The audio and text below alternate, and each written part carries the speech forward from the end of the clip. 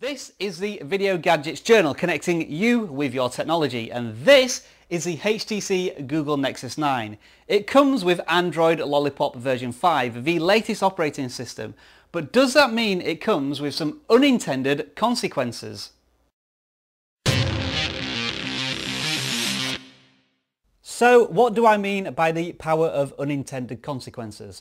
Well, here I have the Google Nexus 9 in front of me on the About tablet page, which gives me information about the device. And the important one we are looking at here is the Android version number, which is number 5.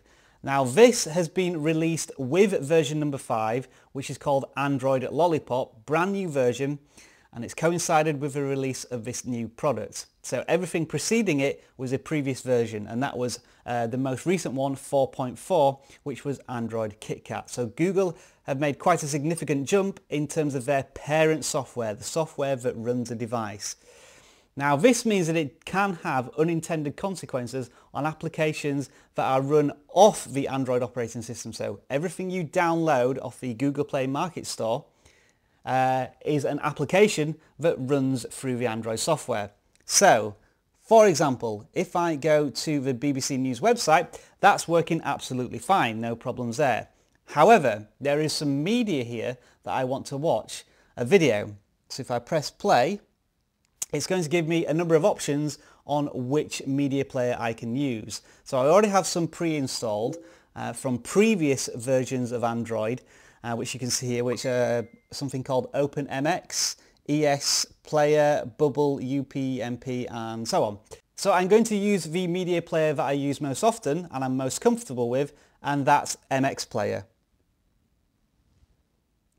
And this is where we hit the problem. It's an unsupported Android version. MX Player, or the developers of this program, have not caught up with the Android version that's running on this system, which essentially means that I can't use the application I want to on this device. If I go to the Market Store, which is the MX Player, it is the most up-to-date version because it's asking me to open the application rather than update it. But if I try and open it, I'm just going to get the same problem, which is an unsupported error.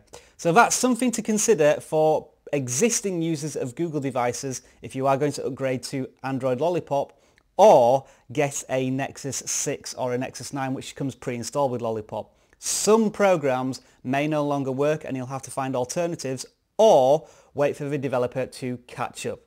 Now, just to show in this particular example, I do have other methods of playing the media.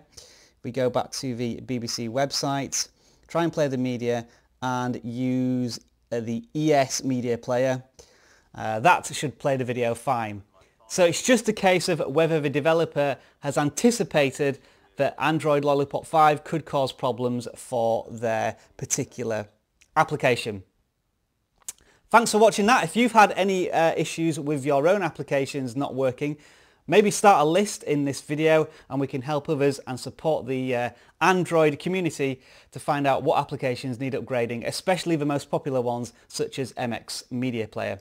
See you again soon in another Video Gadgets Journal.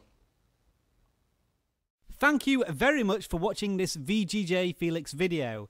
I hope it intrigued, informed and entertained you. If it did, I would really appreciate you clicking that thumbs up button at the bottom of the video, and don't forget to subscribe if you haven't already done so.